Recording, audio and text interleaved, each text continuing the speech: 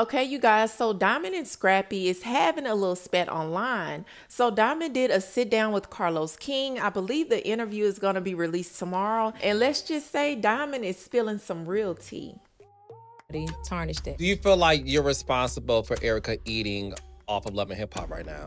But you know that they wanted me first and I turned it down. Ask yourself that question. He was never the main chick. He was always number two. I got the ring first. Why are you so invested in your first baby daddy? You should be trying to figure out what's going on with your second baby daddy. Or why you had these kids knowing that he was in a relationship with a whole nother woman.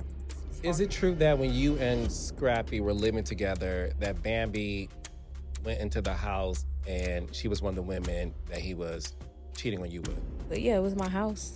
And Erica came over there as well. So when Scrappy saw this preview, I guess he caught himself trying to call her out and embarrass her. So he commented on one of the blogs and said, somebody mad cause Scrap don't want to be with them. She said, let's correct that. I don't want you.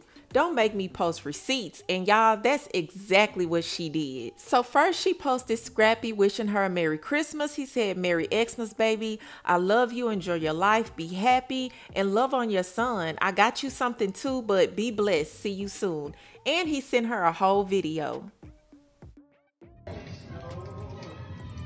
Hey, just want to say Merry Christmas. Merry Christmas with your beautiful face. Blanca, say Merry Christmas.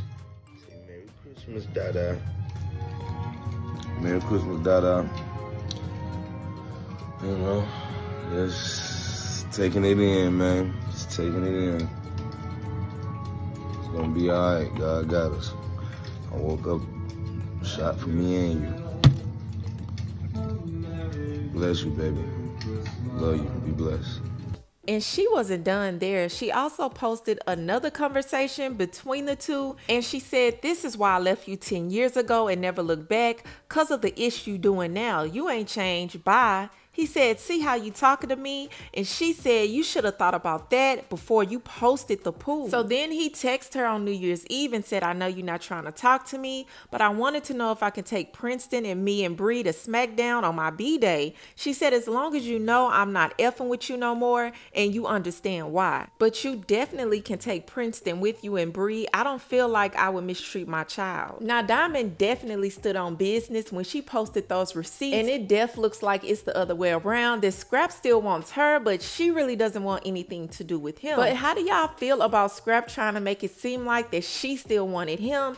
And what do y'all feel about this interview that's getting ready to be released tomorrow? Are y'all tuning in? Y'all let me know what y'all think about everything below. But that's all I have for you, and I'll talk to you later.